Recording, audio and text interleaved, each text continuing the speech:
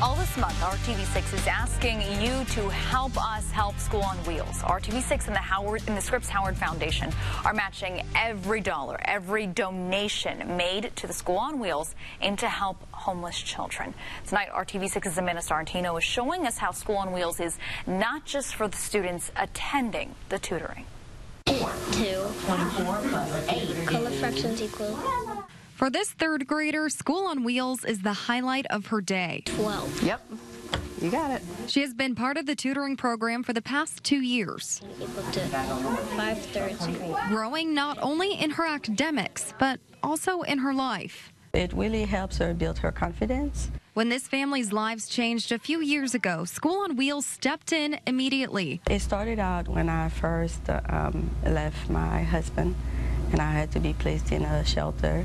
And from there, they let me know they have School on Wheels. It's very exciting that she knows there's a place where she can come and she will get help. But her mother says her daughter was not always excited about school.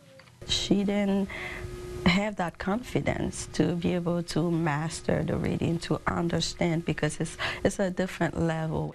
It was at her tutoring where the 8-year-old got the help she needed to conquer her courses. She needed somebody to be there to make sure, okay, I'm here for you. Although you feel in this way, besides your mommy, you got this help. And even if your mommy is not there, we're still gonna go, further and ask your teacher how we can help you really master the course that you need to master. And while this third grader gets to keep her head in a book and be a bookworm all she wants, it gives mom an extra 3 hours a week to focus on her journey. It allows me to feel I have that extra space for me. Just to breathe, knowing that somebody else is taking almost like a burden off away for you.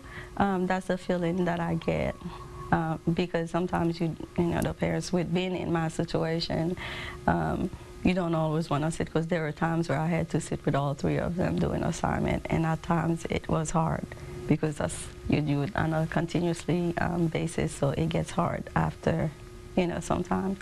So it really relieves me from having to worry always, to always have to sit down with them. So give me that free space that I need. The space for her to get the work she needs done to move her family forward, and also the peace of mind that her daughter is learning too. So I can say that I have another help that I didn't have before, because at first it was only me. Now I have another resource that I can count on, knowing that they're going to help my child. Reporting in Indianapolis, Amanda Starantino, RTV6. And you can donate to the School on Wheels right now. Every dollar helps a homeless child who otherwise might not get to experience school or the opportunity. Now, if you would like to give and learn more about the cause, just head over to the RTV6 mobile app right now. Temperatures